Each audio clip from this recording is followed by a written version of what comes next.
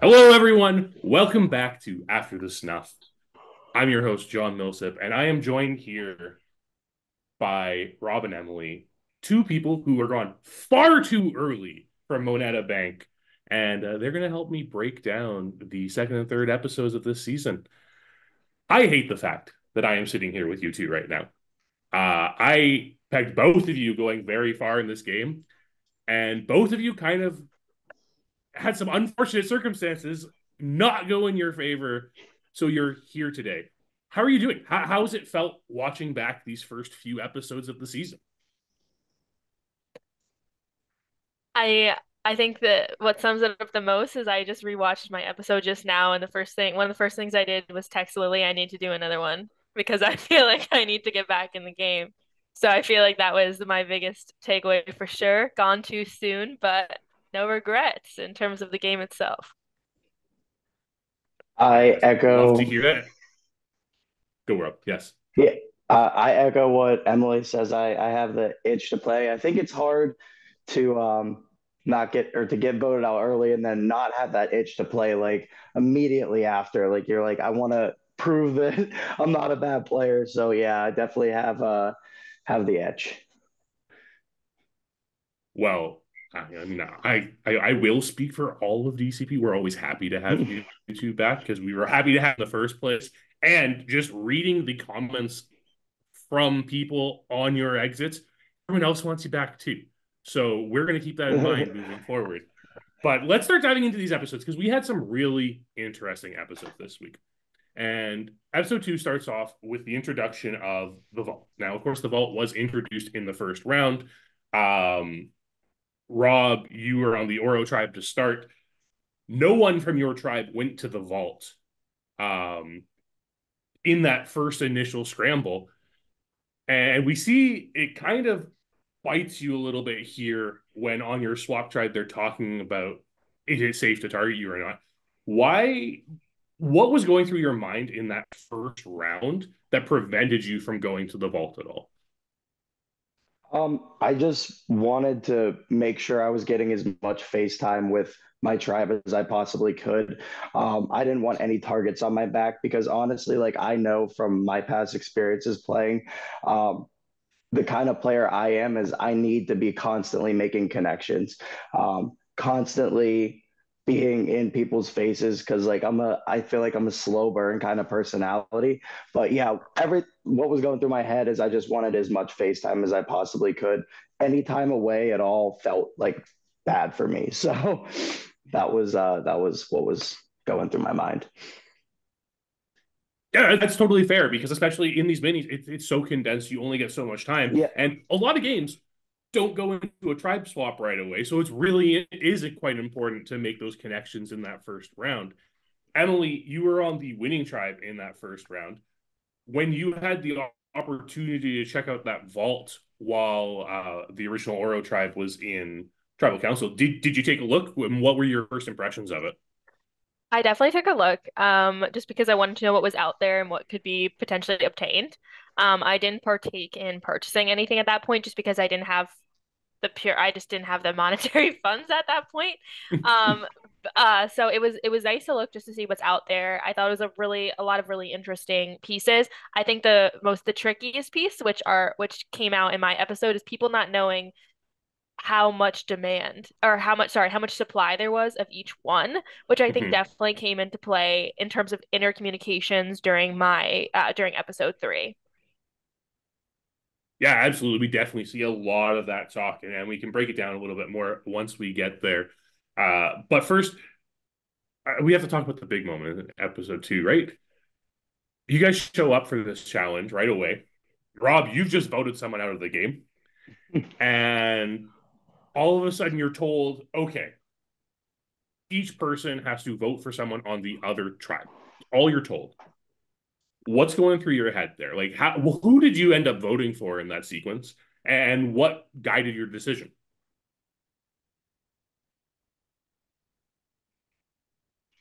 I I can't. Who did I vote for in that situation? I can't even remember. I don't personally know that answer. Karli was the one who ended up getting it from the Argento tribe, and then Kyle was voted by the Argento tribe on the Oro tribe. I voted What Kyle. process? Yeah. Okay, Emily. Like, let's walk through that then. What was your thought process there? I think I was genuinely trying to figure out if it was someone we would take from the other team, is I think what I was perceiving Mm-hmm. it to be. Watching back episode 3, Andy thought Kyle and I knew each other before the game. That's we did not. But I was more just trying to be like, okay, who is kind of being like chatty, or like it seems like kind of open to Mm-hmm. gameplay based on kind of like the larger group conversations. And it seemed like Kyle was like that. So I was like, all right, I'll vote for him to bring over to our team. So that was kind of my thought Mm-hmm. process. I did not know it would make team captains, which was very intriguing twist for sure. And Rob, what about you? How do you feel about this? Because you've played a game where this type of things happened before. We played a game Yeah. together where we were told, "Hey, vote for someone on the opposing tribe," and this happened. So Yeah. what's going through your head when you see that? I mean, I think like minis already, going into a mini, it's going to be a fast paced game. So, like, when there's a switch in the game this quick, it really hits you in the face and it's a scary moment. And like I said previously, I'm the kind of guy that needs to get as much face time with the people, that I'm initially placed with right away. So, any kind of change of pace is definitely scary for me. But yeah, that's how I feel. Okay, and just before we get into the swap, we did see a little bit of the original Argento tribe just talking about kind of their connections there. A lot of the conversation seemed to be just about, how everyone is feeling. Because, Emily, my impression from speaking to you guys in confessionals and also just watching these episodes back, you guys really were jiving with each other at the beginning of this game. You were feeling each other and you all felt very comfortable with each other. Sure, we have Andy V saying things like, "Oh, I was a little cautious about Yap, but the more I talk to him, the more comfortable I feel about him. I really feel like Evan's someone I can pull under my wing because I think he'll be really loyal." What were your initial just relationships with everyone on that first Argento tribe? Honestly, everyone was really welcoming and really nice. I think it definitely makes sense because this is just like such a fun environment. And so everyone entering into this kind of have a similar like interest of kind of getting to know other people and playing the game in a fun way. So I definitely really enjoy the kind of the first initial conversations with everyone. And I also kind of use that time as well just to kind of take note of everyone's like personality types and what they're willing to divulge, which Mm-hmm. kind of, I know I said this in I think my confessional, one of my interviews, which actually like led into why I made my specific selections when it came to tribal draft. I did really like that Mm-hmm. team though, so that was definitely. I also would consider myself. I call it an acquired taste. So I kind of empathize with Rob's feeling. Definitely more of a slow burn person as well. So that was definitely shook up my world a little bit when I was drafted to a new team.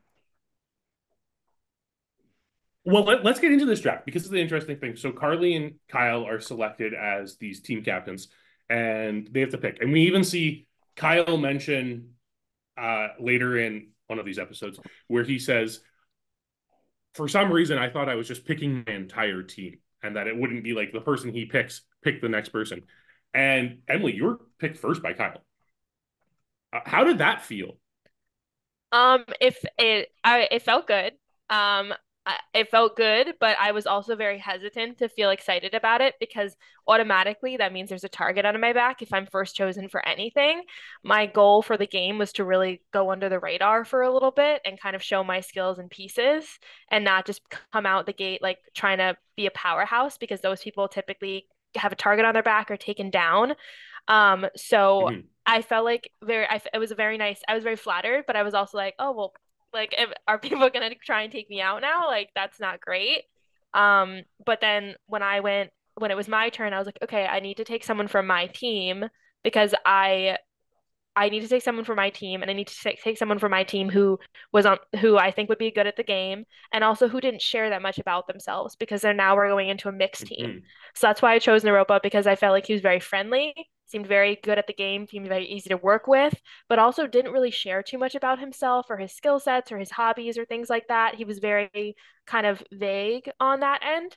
And I thought that would be an advantage to work with, because if we are going to be combining with this new team, I didn't want them to know the team we were going against to know that much about Naropa and myself and our skills. Because I was like, at this point, I really liked working with them, but now I have to make new loyalties to get to the point where we merge. And when you say that in confessional episode 3, I was floored. It's such a fantastic thought process to have about approaching this draft situation, because I correctly identify you need at least one person from your original tribe there so you don't get picked off. And you also identify Naropa as the best one because he didn't divulge much about himself. So there's not any information going out. I thought it was a genius move, and it just really went to show how analytical you were being in this game and approaching it. Now, you had that luxury. Let's go to the other side of the spectrum. Rob, you're picked last. Yeah. How did that feel? It definitely had a little bit of the middle school feeling to it, being picked last in the middle school recess games, it definitely had that sort of feeling to it. It also immediately made me start, recalculating every conversation I had originally with my original tribe, and thinking like, why didn't they pick me? Where had I gone wrong? There was a couple people that had the opportunity to pick me, and I didn't get picked so early. So it had me really rethinking a lot of my initial conversations, and why I didn't get selected. So was there anything that particularly stood out to you, especially after rewatching the episodes, that maybe made you realize this is why you weren't selected? I think, especially with Andy C, I think I came on a little bit too strong. He was someone that I had wanted to work with, but now, watching back, I think that I think it was a little bit too much in his face, and I think I scared him a little bit too much with the immediate Browns connection, because I saw him wearing the jersey, and I couldn't help but say something, and I knew immediately it was a bad idea probably to say something, because now we have that target on our back. Everyone knows, oh, they have an immediate connection right off the bat. But it was playoff game day, and I had to say something. So I kind of regret that move, because I thought that Andy could have been a good ally for me had we talked about the Browns connection privately to begin with, instead of publicly me saying that right away. So that's something that I definitely think I went wrong. And Andy, not only that scared him, but I think maybe he probably shared that with his allies along the way. And so there was a little bit of an influence of that. And I think that definitely set me off immediately on the wrong foot. Yeah, that's very interesting, because sometimes those initial connections are so important in the game. The ability just to talk with someone and have that type of common ground to connect with, especially in a mini where you don't get a lot of time to really get to know people. Having any way in is so important, but showing other people that you have that way in can also be pretty detrimental. It definitely felt like I just laughed in a game of poker or something like that. I definitely gave away my poker face there. And we won't bring up the results of that Brown game, because I don't think anyone wants to relive that. But Andy does ask, how do you think the Browns are going to do this year? I think that it all depends on how Deshaun Watson performs. I think that we have the right pieces in the right place, despite paying some players a little bit too much money. But I think for one more year, we have the right pieces in the right place, Andy. And I think this could be the year to do it if Deshaun performs. So go Brownies. Shout out, Andy. There you have it. You heard it here first. Rob is saying the Browns can win the Super Bowl this year. Lock it in, everyone. I think they can win. Don't hold me to saying that they will win, because I don't want to take that bet. All right. So after this swap's all done, we have our two new tribes. On the new Oro tribe, we have Kyle, Emily, Naropa, Andy C, Kayla, and Jabbar. And on the new Argento tribe, we have Karli, Simona, Andy Vogl, Evan, Yap, and Rob. And that leaves Sam on the ends. And Alex and McKenna mentioned, okay, Sam, oops, we have an extra person. You're going to the vault. You're essentially on Exile Island for this round. So that means Sam gets to survive the round, gets to get a little bit of an advantage, but also gets this awkward position. And Rob, this comes up a lot in the discussion about why ultimately you have to go. He's coming back to the losing tribe, which means if he comes back and you're still there, you have someone from your original Oro tribe that can join you. And it seemed, based on the conversations that everyone was having, that really led to a lot of fear about keeping you around, even though maybe it was better for some people than not.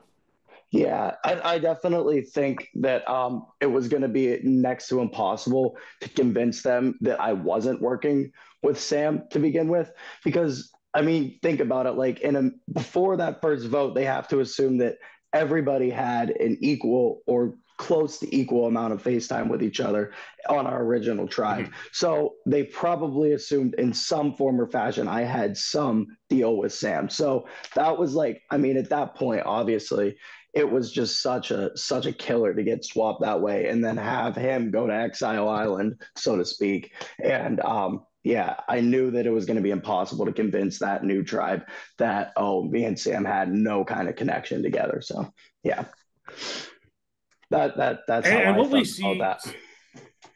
Yeah, absolutely. And then what we see Sam have to do there, Sam has to solve a Sudoku-esque puzzle where he has to put vaults in a grid and none of them can repeat in the same row column. Rob, how do you feel you would have done on that task? Keeping in mind what Sam says is that he only had 5 minutes, but he actually had the entire round until Alex and McKenna read the votes. So that entire round to solve that one puzzle. Yeah. I don't think I would have done that well on that, to be honest. I really don't. That's not my kind of forte. My forte is more knocking cups off platforms. Well, let's talk about that, because we get into this immunity challenge here, and it's an escalating challenge. The first task has to be done by one person. The second task has to be done with that first person and then 2 additional people. And then the third task has to be done by the entire tribe. Right. So that first task is stacking a 10 solo cup pyramid and then knocking it down using 3 ping pong balls. The reason we mentioned 3 ping pong balls, that's the restriction. So someone like Rob, who can knock it down in one shot, can only use 1. But the 3 means that if you don't knock it down with those balls, you have to retrieve those balls before you can throw again. Rob, you killed this portion of the challenge. It was so impressive to see you just single-handedly, you throw a single ball, knocks everything down. Yeah. What made you stand up to be that one person? And what technique did you use to knock this down in one go? Well, first of all, I think that was my I didn't have many legs to stand on when the swap happened. I think had I stepped up in the challenge and showed these guys that, I would have been a team player and somewhat decent in future challenges, even though I don't think that, especially in a mini that carries much weight, I think it was one of my only ways at that point to send any kind of message to say, hey, I'm with you guys. I'm going to be a team player. But I know that, that's just like going back to the college drinking games and stuff like that. I knew that I could do that kind of challenge. Like that's just my forte. So, I just threw it really hard. That's the technique I use. Throw ball hard. I knocked the base of the cup out and everything else followed suit. And then, with the card throwing, it's just the college drinking games. It's like a just playing beer pong. So just turn back the clocks a couple of years and yeah, was able to get the job done for my team in that portion. Now, Emily, your tribe kind of struggled determining who was going to do each section in this challenge. What's your mentality when someone has to stand up essentially as like a hero role in this challenge? What were your thoughts about it, and how did you feel about how your team ultimately came to a conclusion? I think especially like being like starting off as a minority on this team, it's important not to over volunteer or under volunteer in terms of your contribution. So I knew in terms of the bouncing the ball and the cup, I knew I could do that because I like Rob said, college drinking games, I got this. I knew I could do Yeah. at least that portion. But some of the other pieces I knew I wouldn't be as successful at. So I wanted to make sure that my team knew that I was willing to was willing to volunteer for certain tasks, but also kind of own my own weaknesses as well. And not, and I didn't want to be the hero at this point in the game. I felt like if I was the hero too early, again, I was really trying to fly under the radar and just really help us get the W, not be the problem child, and also not be the person who carries the team on their back because I think both have a way of making someone a target. Absolutely. And I think owning your weakness is something people don't do enough in these games. A lot of the times people feel that mentioning, you know what, I'm not very good at this, paints that weakness on them and makes it so that people kind of start second guessing their usefulness to a tribe. But, and especially when it results in you winning a challenge, it really just goes to show that you have that analysis and that that self-realization necessary to put yourself in a position to succeed. So I think it's something that's really undervalued. So, and especially in a position like yours, because I think a lot of people in that minority, and Rob, maybe correct me if I'm wrong here, a lot of people in that minority will feel the necessity to go in the hero role to prove their worth. Rob, like when you were making that decision, did come into that hero role, was that part of your thought process there, or did somebody else lead you into that role? No, I mean, I definitely think that it had everything to do with, you know, trying, like I said earlier, just trying to prove some kind of worth to these guys. It was a 5-1 situation, and like I said, it really was like one of my only ways to kind of get in with them. So yeah, I would say that yeah, I would agree. I would say if I was in Rob's position, I probably would have pursued the hero trait, but because I had Naropa, it gave me that space to be able to make that decision. I feel like honestly, Rob, it seems like you really didn't really have that decision because you kind of had to prove your worth to make them keep Right. you around. I had a little bit Right. of wiggle room because I at least had Naropa to help to make me a 2 and a 6. I mean, I'm not gonna lie too, like it, and I totally agree with what you said, John, about like not enough people in these games own their weaknesses. If this had something to do with like solving puzzles or there was an anchor for solving puzzles, I probably would not have done it. I knew that I would have been good at this challenge. So that's a I won't lie that that was part of the motivation. It wasn't purely strategic stepping up into that role. Like part of the motivation, like I knew it was I would be really, really good at that. And like I said, I probably would have not done it if it was something I wouldn't have been good at. So just the challenge itself came into play. Yeah, absolutely. And just as important as it is to identify your weaknesses, identifying your strength in Yeah. these challenges is also Yeah. super important Yeah. and not overstating them. Yeah. So in the end, the new Oro tribe wins, sending Rob, you and the Argento tribe to tribal council. And in the Yep. meantime, we see Sam completes the puzzle, and he is allowed to select any advantage from the vault and just get it for free. Now, Sam also was kind of fortunate because the only person voted out of the game so far, Jenn, happened to give her 2 coins to Sam. So Sam had more coins than anyone else going into this round, and he leveraged that quite well because he was able to use the freeness of it all to get an immunity idol, which was only good for 1 round, and that's why it was the cheapest thing on the menu. But you could extend it with additional coins, and he extends it 2 rounds.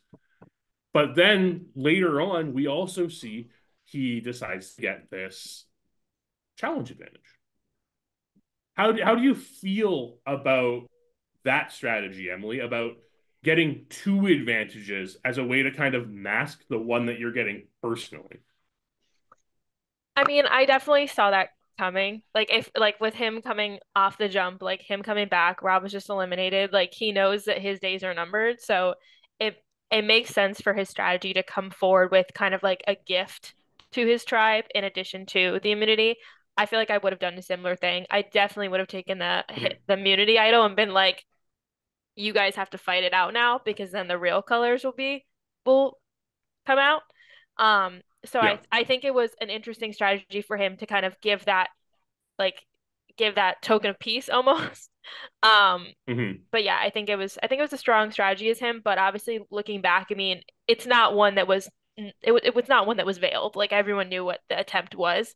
So I feel like you can Yeah. kind of see it from both perspectives, but I think it's better to approach it trying to come as a friend, than just come Mm-hmm. and choosing violence with just like just choosing the immunity. I'll be like, uh, I have something with me because if someone had knowledge is power, then he'd be SOL. Yeah, Yeah, absolutely. And Sam did have that luxury of knowing knowledge as power is also on that menu when he selected everything. So probably works well in his favor there. But we can talk about that after we finish this first episode. Rob, did you have something you want to say? yeah. I just said I mean I agree. I echo what Emily was saying about him doing that, leveraging anything he could. I think in these minis, it's so hard to find any sort of leverage because of the just the abbreviated amount of time.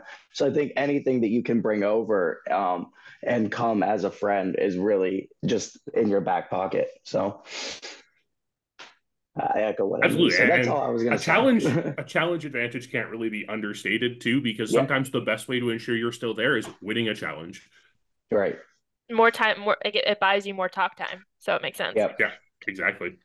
So we spend a little bit of time with the new Oro tribe. They've won the challenge at this point, so it's not much, but it's a little bit of that analysis. Emily, again, we were talking about your decision to pick Naropa. We've seen Naropa's decision to pick an original Oro tribe member, and his intention behind that was to make those connections. And I think Emily, this kind of goes to show you were correct in picking Naropa because he had that same mentality of you of okay, we can stick to these old tribe lines, but we can also just build this new tribe up in this swap because we aren't beholden to people, which is really funny when we look at the decision that the rest of the Oro tribe makes in the next episode and the reasoning they use to go after Naropa. Yeah, it's tough. I Part of me wishes he had chosen one other person from Argento just to make it evenly Mm-hmm. split. I totally understand where he's coming from because he's coming out of the gate like we don't have any. It's only been one round. There's really not that many partnerships established. But I think people are going to go with what is a safe option. So I do wish he'd chosen maybe one other person from Argento just to have us evenly stacked. So it put us in a fair playing perspective. But I do think him choosing Andy C did put us in a benefit because it did help us form that Mm-hmm. partnership. It just obviously played out as we saw, as we saw with my demise.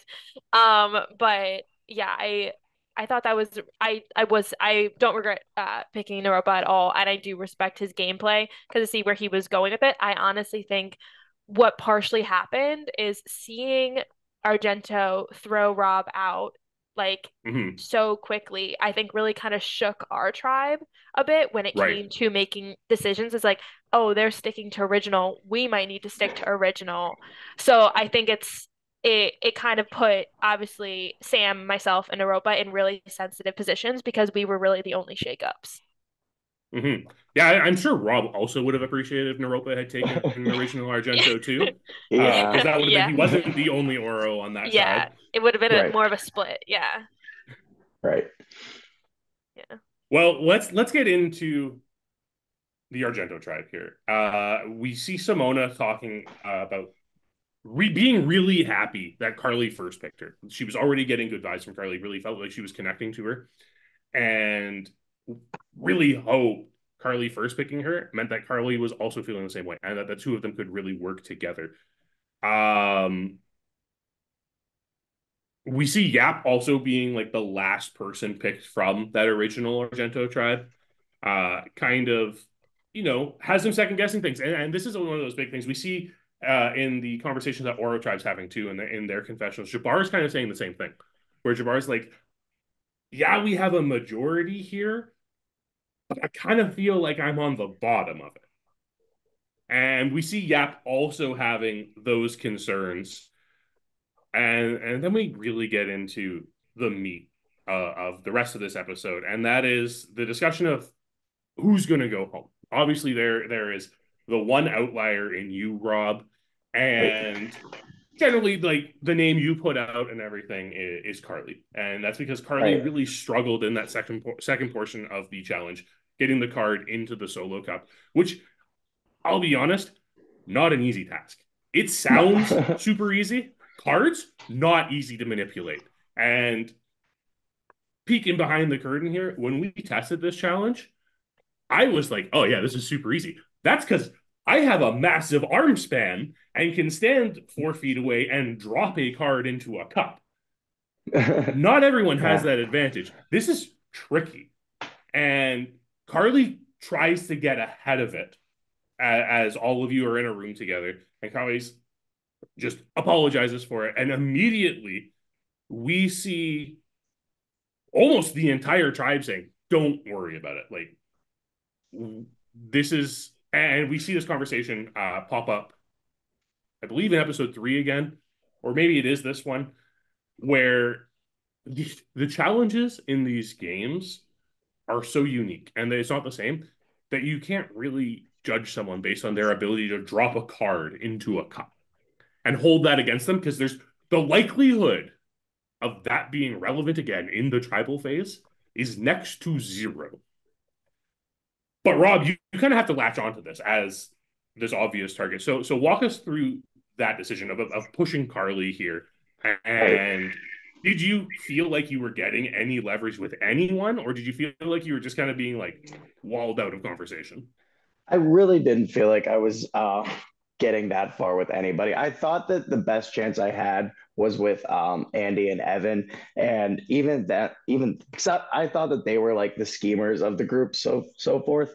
But I really didn't feel like I was really getting any kind of leverage with them at all. And I will say, like, looking back on it, I do think it was a big mistake to try and push the vote onto Karli simply because of it, something like so minuscule, especially in a mini, like a challenge performance. I don't think like really challenge performance can hold any weight in a mini at all. I think like in a long game, if that person is like, if there's a person that's really bad at challenges and it's killing you, it's over a longer period of time. So I think just like Mm-hmm. natural human emotions, you get like more and more sick of that person. But because of the abbreviated time in a mini, I think challenge performance just holds less weight. Not only because it really doesn't matter of like if the challenges aren't going to repeat themselves, but I think like natural human emotion, people, it just doesn't like wear on people as much. And it's not as much like if someone's really bad at challenges, because it's so short in a mini, you're not going to really like notice it as much, and you wouldn't be thinking about it as much as you would in a long game. So like immediately targeting Karli there, I knew was a mistake. Although from my initial like thoughts on the tribe, I thought that she probably wasn't having like a lot of conversations with a lot of people. So I thought that she not or wasn't necessarily like on the in crowd with people. So that was what made me want to go with Andy and Evan and try and Mm-hmm. pitch to them, because I thought out of everybody they would want to be the schemers and mix things up, just on the way they were talking and the way they were approaching the game to me. So That's that's really actually interesting. I've obviously only had that one round to like talk with them, but it's very interesting your perception versus my initial perception in terms of like who would be the schemers. That's very intriguing. Please who elaborate, because I'm yeah, so please. intrigued by that. You can't leave us Yeah. hanging like that, Emily. Yeah, Um, come on. I would have said probably Andy because Mm-hmm. I would have probably said Andy, but then I probably would have said probably Karli to be the person to like work with. Um I just like based on just like her skill set outside and regular life, like Mhm. and like how like she like just like her career and like some of the like her skill sets in the back end make her have like a really good feel for reading people, like a really good like analysis of like how I feel like perceptions of people. And I think that that Mhm. would make her someone you'd want to strategize with more. And I think it makes her harder to read as well. Um, Yeah. I would say, um, and then I think also I probably if you were feeling kind of on the outs or feeling kind of on the outs, I probably would have called on Yap, who felt like he probably was insecure as to where he was with the team, based on getting picked last. So I probably would have gone with one of those three, just based off like how they might have been feeling based on the pick and also based on the information I gathered from them in the very beginning. But but I wouldn't have chosen Evan initially just because not that I don't think I think he definitely had a lot of strategy in him, but I don't think he would play it earlier on. I would have waited for him to play it later, to be honest. That's Yeah. my thought Very That's process. the interesting. thing. And I echo what you said about Karli, but the way things shook up when I got in there, obviously I was gonna have to scramble with the people that I just happened to be in the room first with. Yeah. And I Mhm. could have picked up on, that with Karli. I wish I would have gotten into the room with her, but it just so happened that I was in the room with Andy and Evan Andy, Andy and Evan first. So I I just kind of had to really go for the first people that I got placed with, to be honest. That makes Um, sense. yeah, and I didn't really have to like I said, I didn't have time to go to each person and gather what they were thinking and what they had done and then apply that to also how they were going to play the game. You know what I mean? And I echo what you said about Karli and talking to her post game. She seems really smart and social and adaptable. Not seems, I know she is, in the conversations I've had post game. And I do think that with those conversations, and obviously I know she's friends with Carrie, so I think that, and I've played with Carrie in previous games and went really far with her, so I think that Karli and I could have worked together, and I wish I would have had a chance to have those conversations with her. But yeah, I mean, it was really, like I said, who I ended up having to pitch to first is who Mhm. I was going to go with. Um, but that didn't make me think any less of that Andy and Evan were schemers, especially because they were, so open with me and they were listening to me and I was thinking that if anybody, it was going to be them. So obviously, to me, for them to be even receptive to me, like I thought that they were the schemers of the group. I always think it's interesting people who like have played with other people who played before or played with people who organize the game because I Mhm. obviously no one's gonna let that out. Like when they're like, "Oh, how did you hear about the game?" I was like, "Oh, like one of my friends told me about it." I was trying to be very vague that one of my best friends does this very frequently and literally had her birthday party Survivor themed. Like Yeah. so I was like, I wish I played that. So I was very intrigued and it's funny that you say like Karli knows Carrie because none of us were gonna let that information out, but I'm always Yeah. intrigued to see like how someone's game, if it's like similar to their friend or like Yeah. just so it's just very intriguing because Yeah. obviously that Yeah. comes out after the game and you're like, oh my gosh, that Bro. makes sense, or Yeah. oh yeah, that's Yeah. funny. Yeah. And I mean, it's we have a lot of connections on this tribe, Yeah. or just in this game in general, right? I mean, Emily, of course, you're best friends with Lilly. Rob, you have played a game with almost all of production. Um, Yeah, uh, exactly.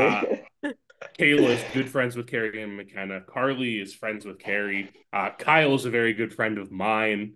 They're these are the people that we like say, hey, we have applications, check it out, Yeah. Yeah. and then you bring it, and we're so happy when you bring it. Yeah. But it is one of those things that we haven't quite seen that evolution in the strategy in the DCP games of wait, how exactly did you find out about this? Because I want to use those relationships. I mean, I kind of did it in Exile Island a little bit when I realized um, Mike Simmons already had Austin as a friend on Facebook prior because it was a long game, prior to us swapping onto the same tribe. I'm like, oh, so you already know each other. and like it's those connections, but we haven't seen that strategy happen in a mini yet. So I'm very interested now that we've had this conversation. People are going to watch this. If we have that in the future, where people are like, "Hey, which prod member do you know?" Right. Or which former castaway do you know? Who is it that is Right. going to connect these people? But I also think that like I mean, obviously now it's out that I like know Lily because this is gonna be done and stuff like that. But I think it's also something we said like if you're on with like a new set of cast members that I do think people are probably not gonna reveal that because also Yeah. like some of my closest friends, some of them I play more like, and some of them I'm more compatible, i.e., compatible skills, not the same way we Yeah. play it. So I feel like it's very interesting. Yeah. And I had mentioned it in one of my confessionals that I had obviously played a game with all of production. And that was honestly like a big fear of mine coming into the game that that would have gotten out and it would have put a target on my back. Because obviously that is going to be a massive, massive target. Like to know that, you know, I was not only played with, but very close with some of the members of production in our game. So yeah, Yeah. it definitely was a big, big time fear of mine going in, and it was something I was thinking about, you know, from the jump. Yeah. I mean, before I started to want to build an alliance with Andy C, when he let it slip that he played before, I was like, he's got to get gone. Like, Yeah, Yeah. but then I kind of flipped the scope when he said he plays a really loyal game. That's why I came out and said like, hey, I initially wanted to vote for you because I saw you as a threat, but now I think this is an opportunity. If you play a loyal game, I want to play a loyal game. Let's talk. yeah, So yeah, I definitely think you're right, Rob. Honestly, I would have put the target on your back had I known that. yeah, So, yeah, and I'll own exactly. that. So, Yeah, definitely wasn't a feather in my cap. But it is interesting of like what is the correct strategy to say like of how many times to say that you've played, you know, Yeah. is it zero? And obviously you can have that conversation, you know, forever about what is the right amount because sometimes like Andy C, you can use that to your advantage and say, hey, you know, this is my track record. This is how I've played the game before. So this is what I'm going to do moving forward. And then is it also better to say, oh, I'm a newbie, I don't have any kind of experience, just take a hold of me and take me to the end? So like it's an interesting conversation to say what is the exact correct strategy. Obviously I had chosen in this game to say that I was a newbie to people, so I had gone with that, but you can have obviously a long, long debate about what is the right amount. Because I also think on the opposite end of the spectrum, besides the newbie, like someone saying I've played like 20 times, like I don't want that person in any game, but I don't know. That's just me. No, and we saw that concern in the first episode where Yeah. Simona and Yap were like, "Oh, I let it slip that I play these games," because a lot of the times in this community, people have played a lot of games, Right. and Exactly.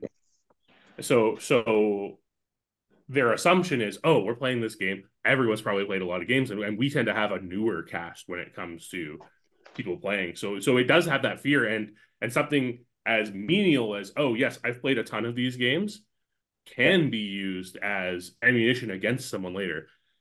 Let's move on here to this third episode. We're just going to go. I mean, Rob, unfortunately, you go home Yeah. 5-1.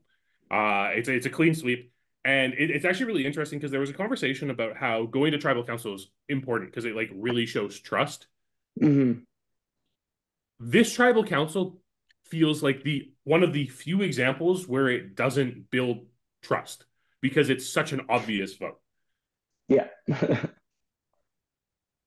I don't know what to say.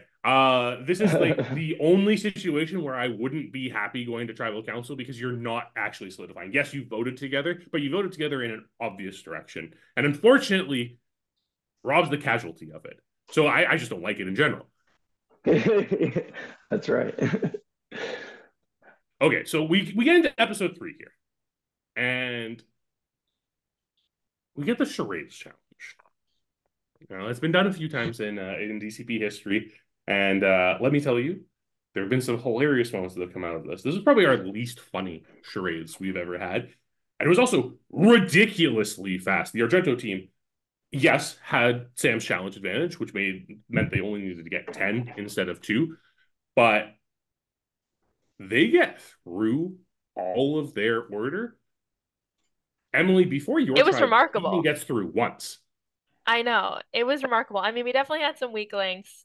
Like in terms of I was watching it back and I was Hmm. like, get off mute.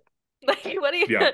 so like, I definitely think we had a couple people who like I think part of the thing is when you're watching it in a grid, people need to remember the sequence of who you're going before, who you're going after. You need to watch that person like a hawk. You want to watch everyone Mhm. else, but you can't. You just need to watch the person who you're supposed to watch.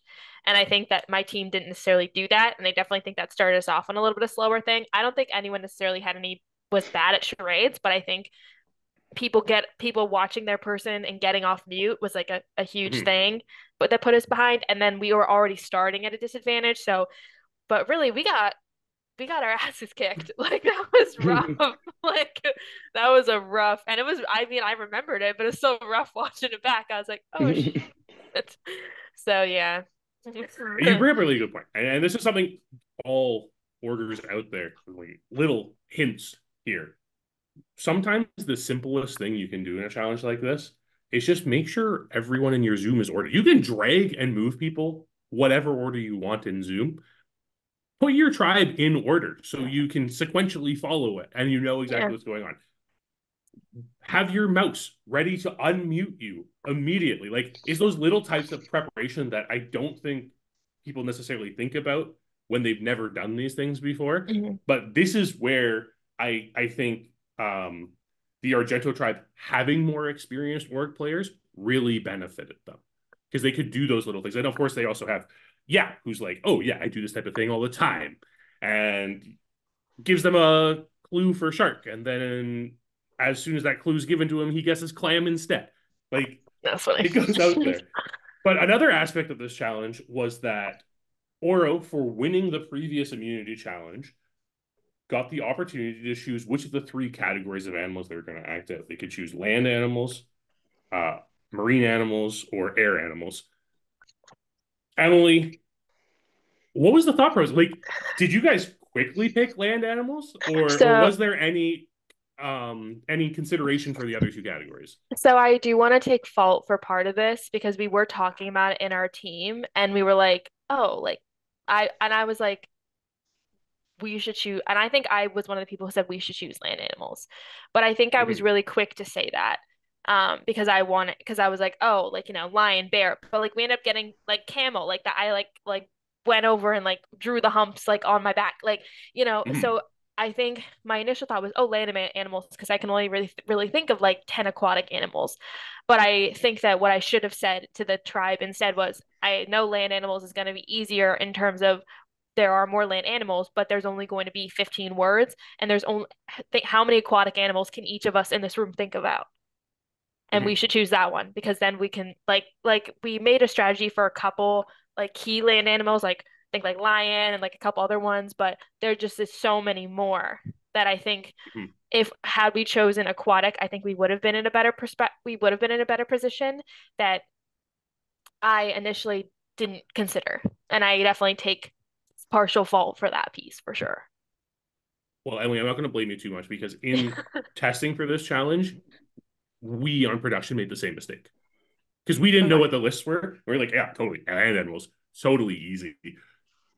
There's a large variety of land animals. There's a lot, and I think one of the best parts of the strategy you guys did this like triangle thing where you would point to different points of this Oh triangle yeah, as so to that was my idea. That was yeah. that means where are they in the food chain? Are they at the Mm. top of the food chain, the middle, or the bottom? In terms of like the food chain of the animal kingdom was the thought process. Yeah, it was brilliant. I because it really worked because there were times where people were struggling a little bit. I actually think it might have been you actually. When you were getting the wolf clue, Yeah. and then it was like top, and it's like, oh, okay, well now you know it's a predator, and you're getting there, and like you eventually get there. But again, how do you differentiate a dog and a wolf? And I think that's part of the thought process of why you guys didn't want like the aquatic animals and why you didn't want the air animals because how do you differentiate them? I'll let you know this now. The air animals one was by far the easiest category. No one took it. But that was also part of like we're also kind of jerks sometimes with production. We intentionally do that, right? Where we intentionally make it so that's hey, This seems like the hardest, but it's actually the easiest. But we'll let you try to figure it out and talk it out. Rob, where would you have landed if you had a voice in this conversation? Which one would you have wanted to do? I don't know. I'm pretty good with all animal categories, I think. I definitely would have, had to think about a strategy. And I'm sure I would have developed that with my tribe, but probably land, I think, would be Hmm. my go-to, I would say. I'm so intrigued what the air animals now are that you said that that's Yeah, the easiest one. I can only think of three, like Well, off the top of my head. yeah, surprisingly, a lot of birds are very easy to differentiate from things. Things like owls, Uh, things like I Toucan. remember because we ran through it and I just cut my hair really short and we got like bald eagle. And I was going to point to my head. Like there's these little things that made it so that the birds were just really easy to differentiate. Also, there's like bat and things like that. Mm-hmm. There was just more things in the air than you think about initially when you hear air animals. That's a good point. I didn't think about the different types of bird. I mean, initially Mm. when I was in the ocean, wasn't thinking about the vast different types of bird and their distinguishing qualities. Mhm. I So, like so, strategy. oh yeah, I was really convenient that I got that correct. So Argento wins. Again, like they stopped you. I can't mince words here. It was not It's a blowout. pleasant. Yeah. Yeah, it wasn't close. But Damn. we see Karli talks about how Sam using the challenge advantage does build him a bit of good favor with the tribe. Um, Simona felt bad about voting you out, Rob. So that's good because you had expressed in the episode that you did kind of feel a connection with Simona. Yeah, yeah.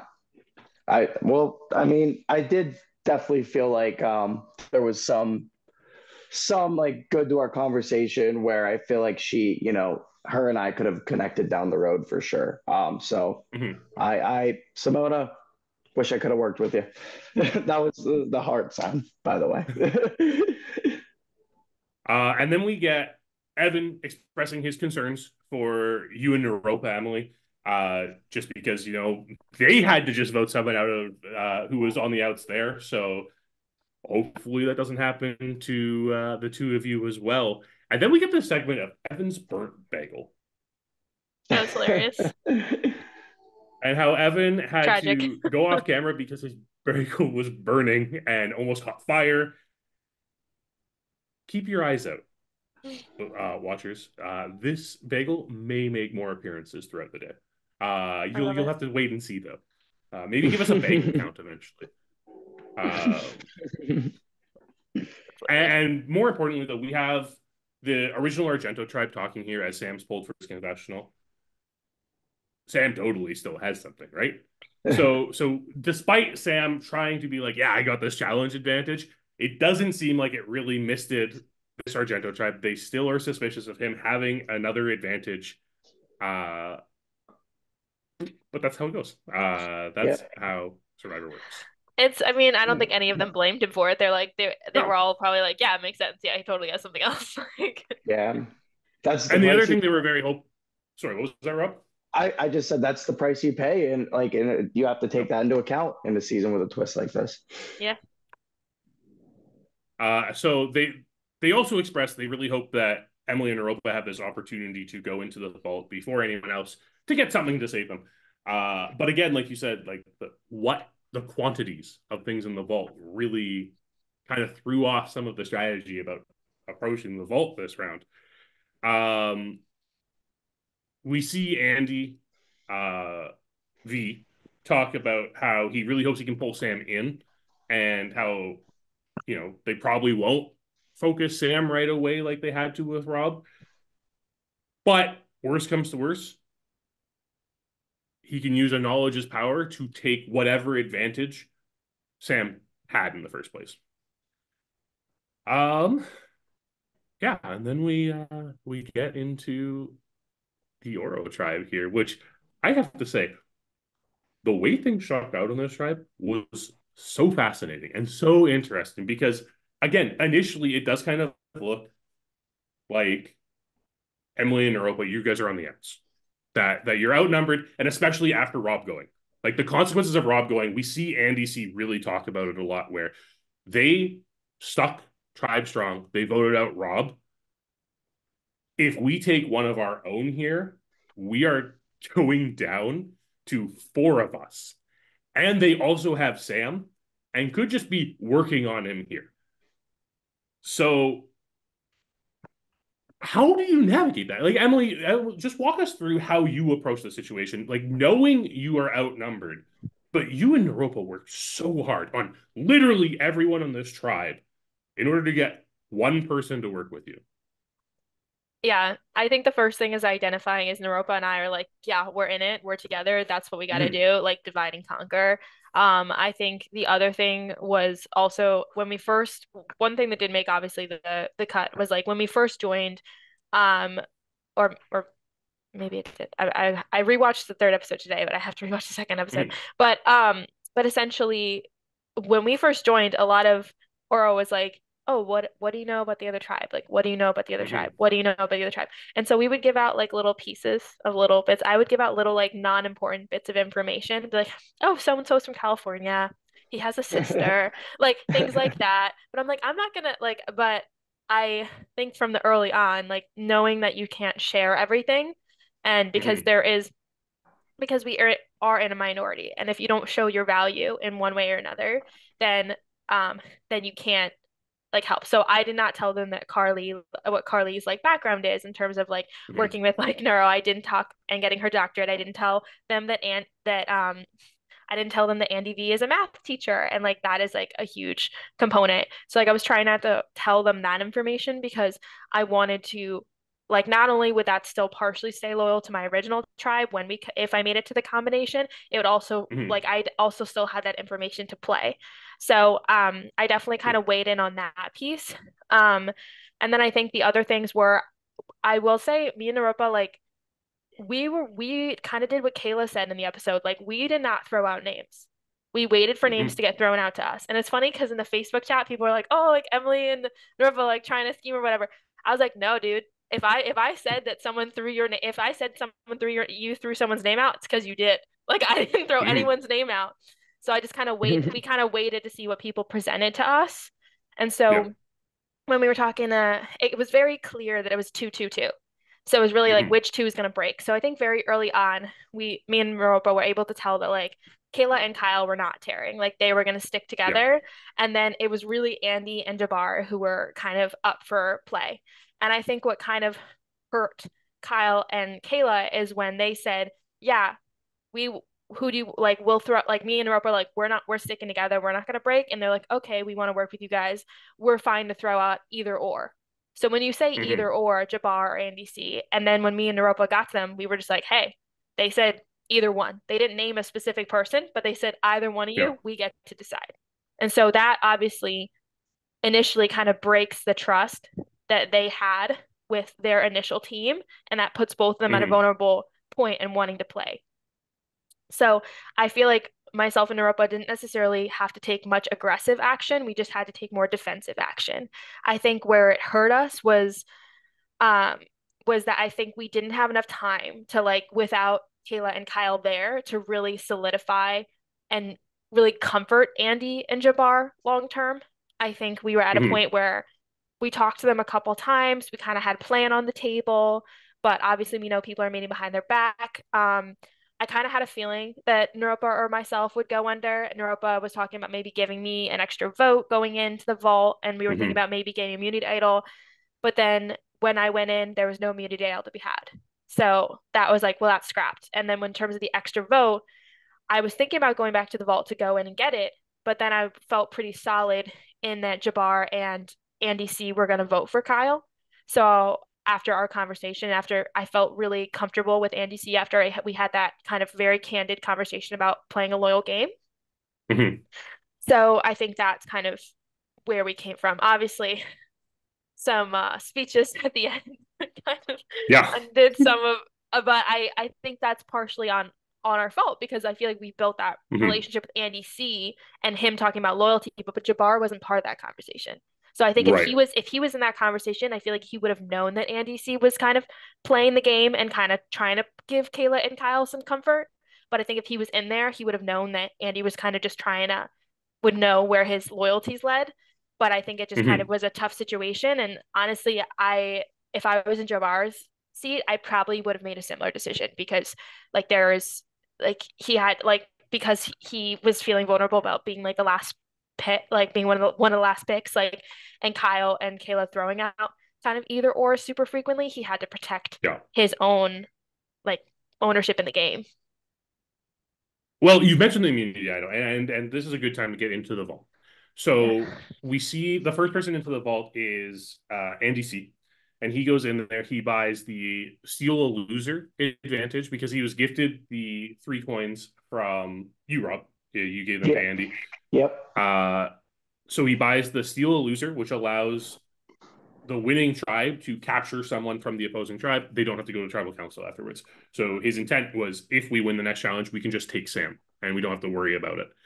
And then he also purchases the knowledge is power, and he gets the knowledge is power over the immunity idol. And I think this is quite smart. And we see this actually kind of come up a lot in this episode when we really pay attention to the vault segments, because Jabbar goes in there afterwards and Jabbar is like, I'm going to buy the hidden immunity idol. And then he comes out of the vault and he tells Kayla, oh yeah, they have like an immunity idol for 2 coins. So like make sure you get in there and like make sure they don't get it. But when Kayla goes into that vault, there is no hidden immunity idol there. There's no knowledge is power. There's no uh steal a loser advantage because there's only one of everything in the vault. And we see Kayla going into the vault after every single person visits it to Yeah. check that advantage list. Yeah. And the only reason she realizes this is because Jabbar let it slip that there was an immunity idol. And then when she went there, she didn't see it. So she also forces Jabbar to admit he has a hidden immunity idol. Yeah. Rob, advantages in a game, like they can make or break your game. Yeah. Yeah. How do you handle a situation like this where essentially all the advantages in this game are known? Right. Right. I mean, I think that at the end of the day, in the grand scheme of things, I think, like you said, all the advantages are going to be known, and especially with a twist like this, everyone is going to be on high alert and assuming that everyone has something. So I think that immediately changes the way you play and kind of makes you maybe play a little bit more safe. Like Emily said, Jabbar was like protecting himself in the vote in a sense. So I think they can produce some really, I don't want to say conservative, but more safe gameplay. I think like I said, everyone is on high alert and everyone assumes everyone has something. So yeah, I think that it produces some, safer gameplay. That's what I'll say. And watching it back, I do regret. I Hmm. think I would have stayed in the game had I gone with Naropa's original plan of him giving me a coin and getting an extra vote. I watched that Right, back because and I was then like, why didn't you do that? Like, yeah. but Yeah, I was surprised because I actually didn't remember that being mentioned at all. I didn't I either. was surprised it was happened right there. It's like, let's do this. And I'm also surprised Naropa offered to give you that extra vote because that could really be a death sentence to him in that situation. But I think it really speaks platitudes to how well you were able to connect with Naropa in that situation, that he trusted you despite the fact that in this situation, sometimes the only way you two can preserve yourself is to vote for each other. And this is a conversation. This is something that happens to Survivor all the time. I'm going to shamelessly plug here. McKenna and I discussed this on the Survivor Rewind on the Specialist channel, uh, just this last week and 2 weeks prior to that, because it's happening in Survivor 46 right now. So if you want a more thorough discussion of this position that Emily and Naropa end up finding themselves in, check out the Specialist. Small plug. But a small one. But it's so fascinating because in the end, you two sticking together is really strong here. And like you said, this is a grouping of 3 groups of 2. It's very clear Kyle and Kayla are working together at this point.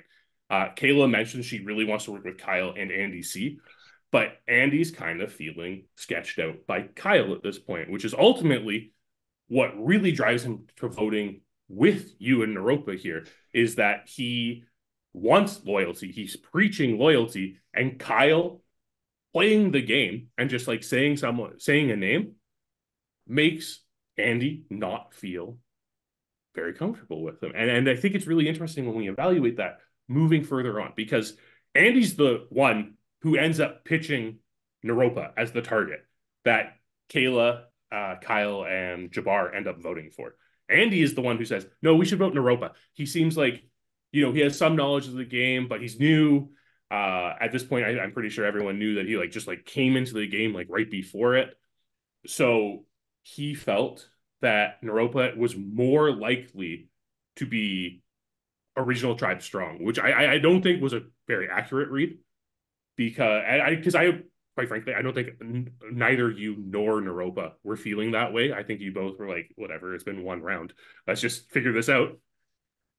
But that's what ultimately ends up with Naropa getting the votes here. Yeah. And it's so interesting. It's really interesting seeing a more seasoned player like Andy C approach this, because you had mentioned it almost right off the bat when we were talking earlier. He believed you and Kyle had knew each other pre-game just because Kyle picked you first in that. And no, you don't at all. But it's just so funny because it couldn't be further from the truth, because you're both brand new players to the org community, living on opposite sides of the continent from each other. No way you could possibly know each other. It's just so funny that, that's the approach people take to these games sometimes. It's what are the pre-existing relationships?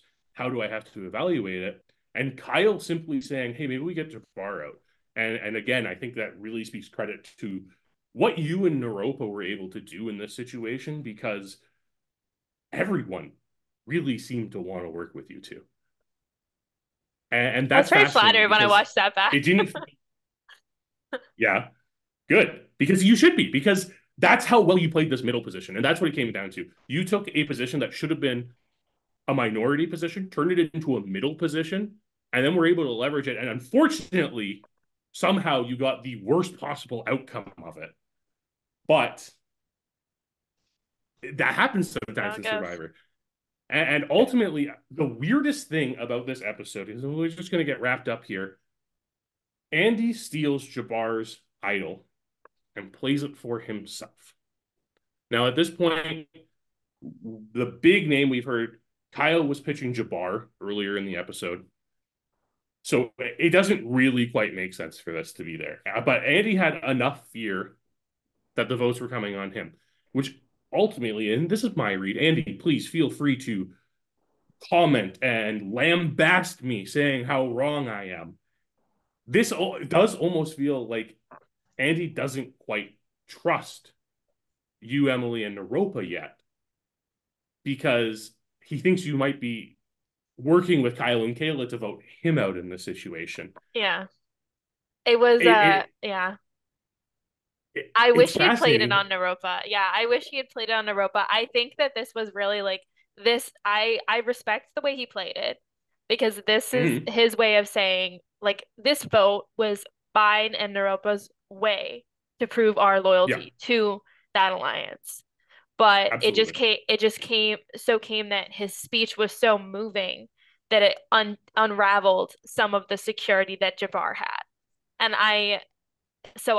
but he gave that speech to let Kayla and Kyle know. He gave that speech to kind of let Kayla and Kyle know if they were going to vote with us, not to do that. And it also he was also kind of trusting that myself and Naropa would stick to our guns regardless of what he said, which is what him and I were planning to do.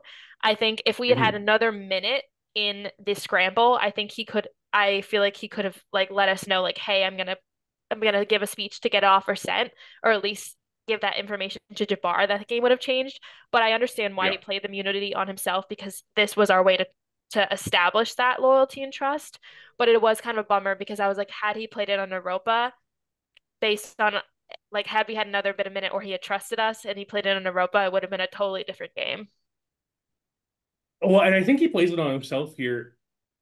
It's really weird when we get into the layers of it, because theoretically, and Kyle messaged me this actually after the episode aired, that Andy should have played the idol on Naropa because he knew the votes were going on Naropa. But it almost feels like you guys telling Andy that Kyle was so willing to cut him and Jabbar it made it so that he didn't trust that Kyle was voting for Naropa, so that he had to play it for himself in a self-preservation move instead of a, okay, let's get Kyle out move. I think there's a lot of nuance to this decision here. And Rob, maybe you have some input on it, because this is just there are so many different layers of, okay, is Jabbar getting the votes? Like, do I let Jabbar play this idol? Do I need to play it because I don't trust anyone? Do I play it on Naropa so that we actually get Kyle out of this game? How would you approach that situation? I mean, I think, well, it's hard for me to not put it like have a biased answer, because I like of in saying who like I was close with and connected with.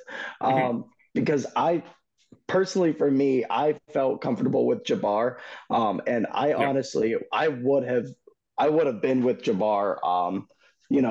He was probably my number one. And it's interesting, like, we can get into the dynamics of how I felt about, my tribe another time, I guess.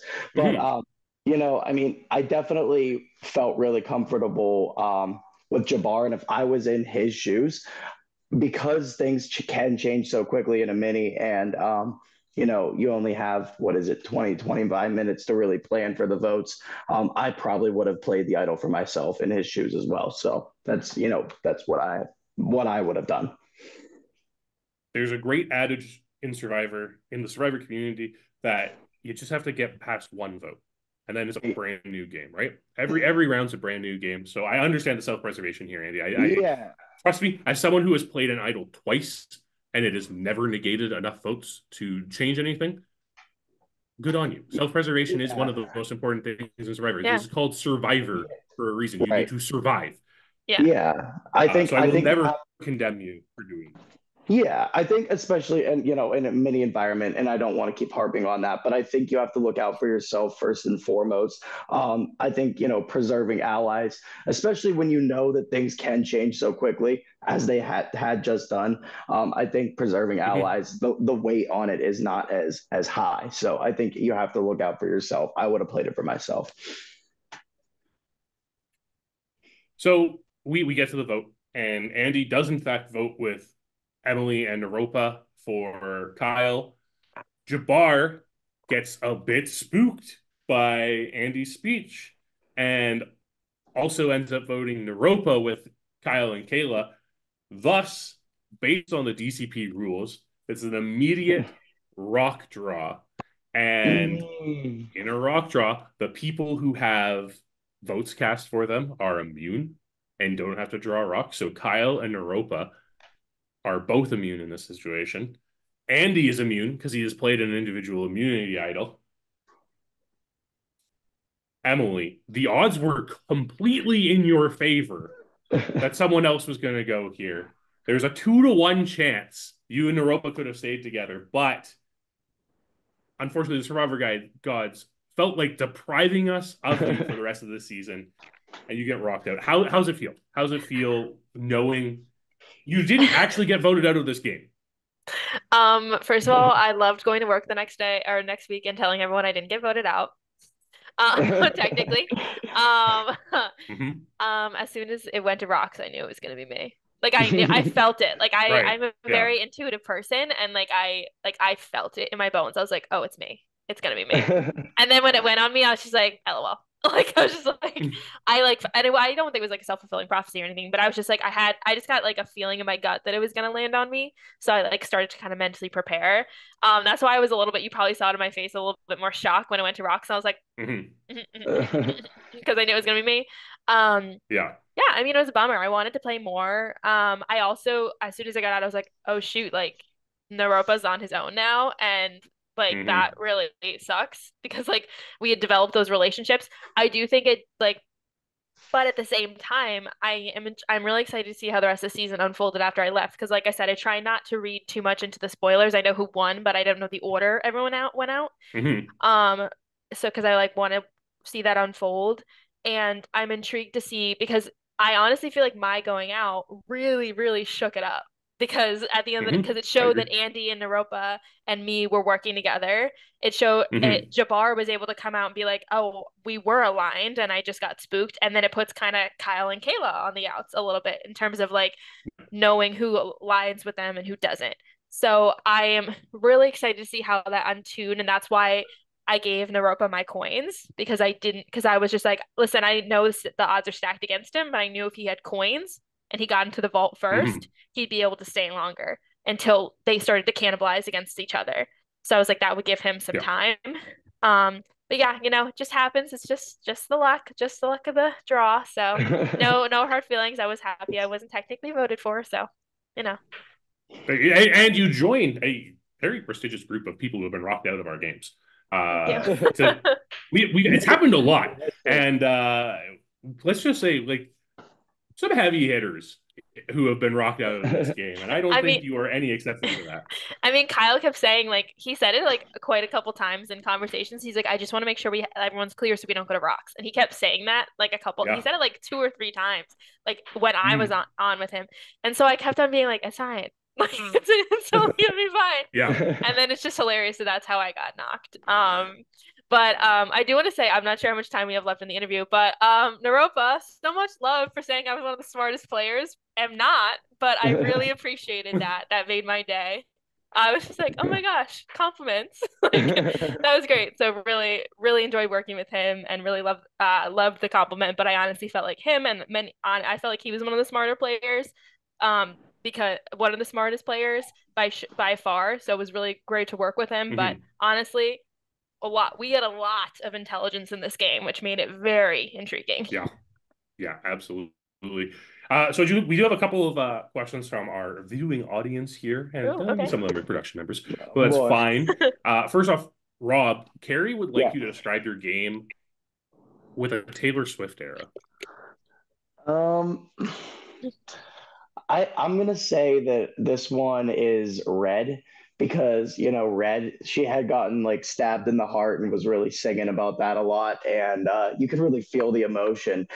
So I also got stabbed in the heart with the swap screw. So I'm gonna say that my game was Red. That was my era this time around, and it also is my favorite era. So okay, there you go. I associate my favorite Taylor Swift era with a game of Survivors. So that's the love in my heart I have for DCP. High praise for sure. Emily, your fellow castmate Sam would like to know, what were your plans for merge? Like, how are you going to work moving forward in this game? Who are you going to work with? How are you going to approach the next segment of this game? Yeah, so I think my goal would have been to stick with Naropa, and I think I would have wanted to see how the alliances fell on the other team. I think I would have wanted to stick with Jabbar, Andy C, myself, and Naropa.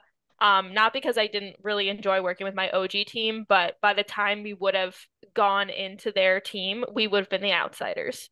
So my thought would be probably, no alliances would have ever been promised to that original team. So I would have had a good rapport with them, but not established alliances. And I also would have lost a lot of talk time, of which they would have been able to develop their skill sets. So I was planning on sticking with Jabbar, Andy C, Naropa, and myself, and then taking out Kyle and Kayla. And then I thought by then we would go into the merge. No hate, Kayla. Go Queen. That's kind of my thought. Yeah, no, that makes total sense. Rob, what type of strategy do you come into this game? Our Nick Cannon from Monte Carlo would like to know. Can you repeat that? I'm sorry, you cut out for a little bit. Yeah, what was strategy coming into the game? And did anything that happened in round 1 impact the way you viewed round 2? Yeah, I would say my strategy coming into the game was to make as many relationships with as many people as I could, up front at first. And I know that's a little bit of a vanilla answer, but again, I think in the mini environment, that's the most important thing, is to create immediate connections, to kind of, fall in line with, and just kind of sink into the averageness of everything. You know what I mean? And just kind of be there. So that was like really what I wanted to do. And people who have seen my past games that I obviously played with production, that's the kind of player I am. I'm a social player.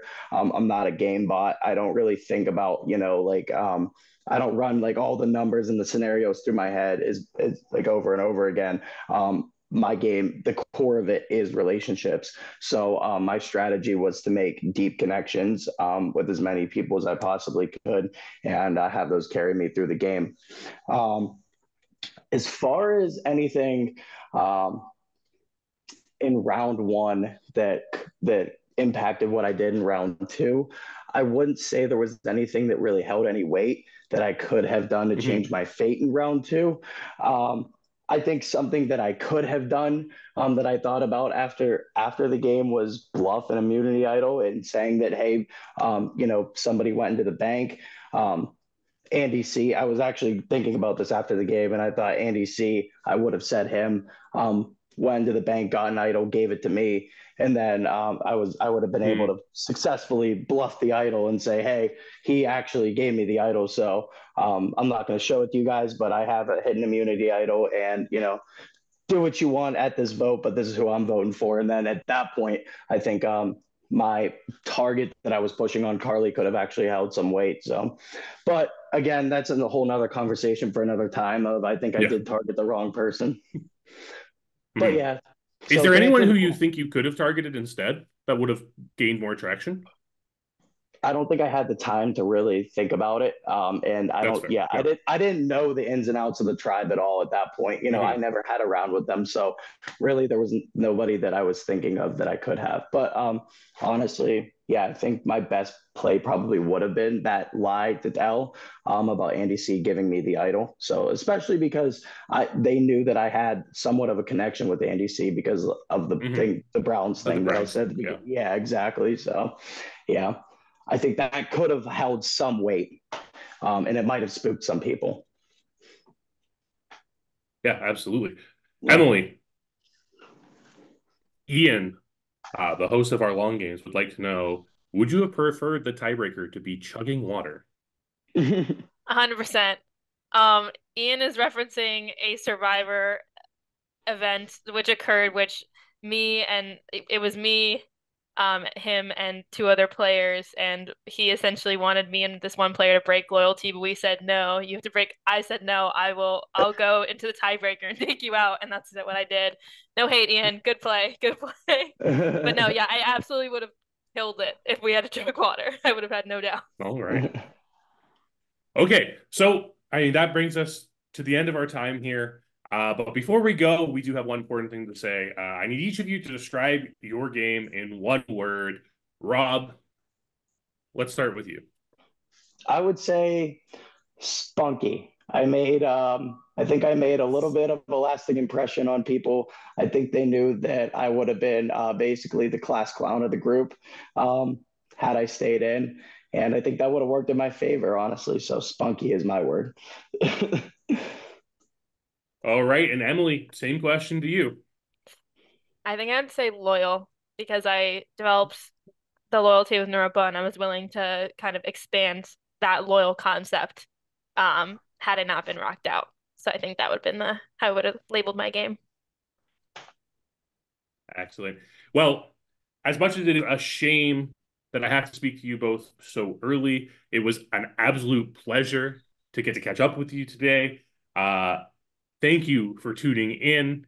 Make sure you like the video, subscribe to the channel so you know when everything comes out. Yeah, absolutely, Rob. I just want to say thank you again to the production team for having me. You guys do so awesome on these games, and it was a pleasure meeting everybody. Obviously, I've had a little more time post-game than I did during the game to talk with everyone and get to know everyone. It's been a pleasure getting to know the whole DCP family, so I appreciate you guys having me. Thank you so much. Yeah, same here. It was honestly the worst part about getting out early is not getting to know everyone as well. And like not getting to hang out as long, but really appreciate working with everyone, getting to know everyone for the time I did. Hopefully we'll play in another game together. If so, be on the lookout. Alliances, you played with me here first. Know that. I would align with any of you in a future game. And thank you so much to the production crew. Seriously, the edits were so chef's kiss. Loved like the transitions to different periods, and we could not do without you guys. So thank you so much for making this happen.